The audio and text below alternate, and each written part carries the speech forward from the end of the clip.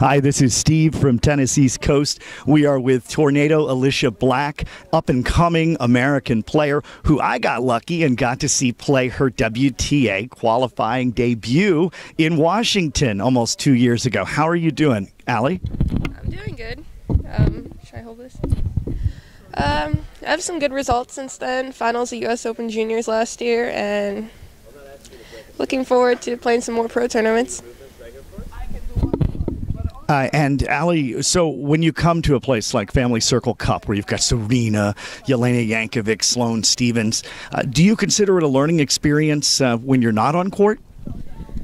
Yes, there's so much to learn, like watching their interviews, watching them play. It's such an amazing experience getting to be here. And qualifiers seem to have a sorority of their own, don't they? I saw yesterday you supported Belinda Bencic when she advanced to the main draw. She gave an autograph to you on your hand, right?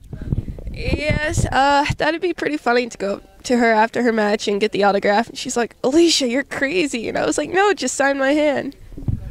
What did you take away from your experience last month in Cleveland hitting and practicing with the U.S. Fed Cup team?